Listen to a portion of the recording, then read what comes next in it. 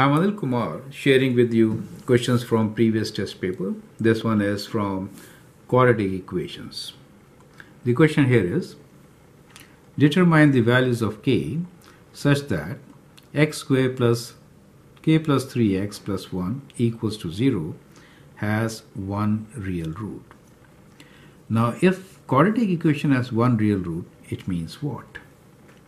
It means that the discriminant, which is b squared minus 4ac, should be equal to 0. That is what it means, right?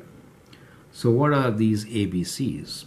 So in general, we say let the quadratic equation be, let's write down as ax squared plus bx plus c equals to 0. So if I write this quadratic equation, a, b, c, a is coefficient of x squared, b is coefficient of x, c is the constant, then b squared minus 4ac should be 0.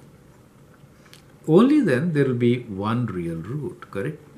So what we are given here is the equation x squared plus k plus 3 x plus 1 equals to 0.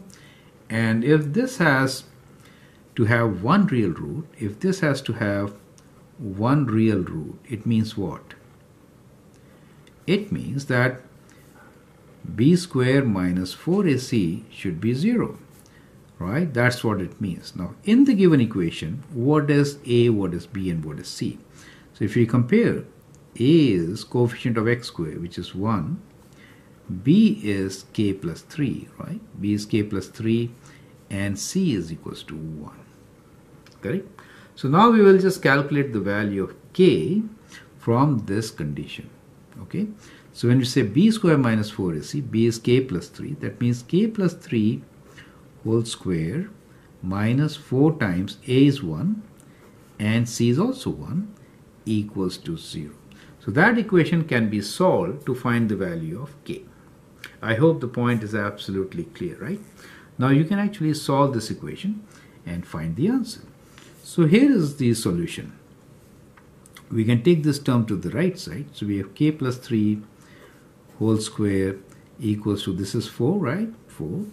And then we can square root. So we can have k plus 3 equals to square root of 4. Whenever you do square root, write plus and minus, right?